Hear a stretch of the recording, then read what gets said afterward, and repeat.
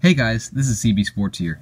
The Nick Saban-led Alabama Crimson Tide have been a dominant force over the last decade. They have produced quality NFL players at a staggering rate, and in addition to that, they have won 5 national titles in that span of time. Alabama might have the best dynasty in college football history, but it certainly isn't the first. Urban Meyer in Florida came before, and USC came before them, and before the Trojans became a force, there were the Nebraska Cornhuskers of the late 1990s.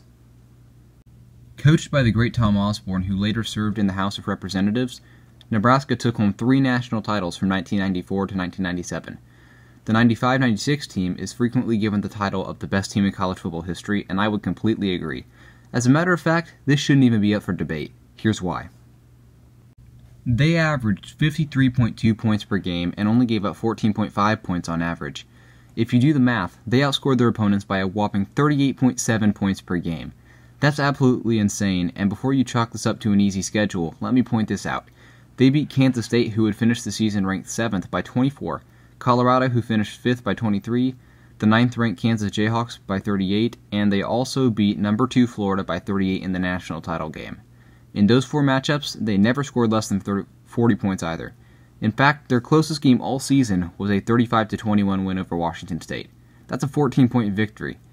They succeeded in topping 60 points a total of 4 times and also scored more than 70 twice. It doesn't stop there. They averaged 556.3 yards per game, and 400 of them were on the ground. That stat doesn't even include the national championship Fiesta Bowl game against Florida, where they totaled 629 yards of offense. They rushed for an astronomical 524 yards as well. In case you forgot what I said a few seconds ago, this was in the national championship game. Not to forget defense, though. The Cornhuskers allowed the Gators to rush for negative 28 yards and forced 4 turnovers in that game. The final score was 62-24.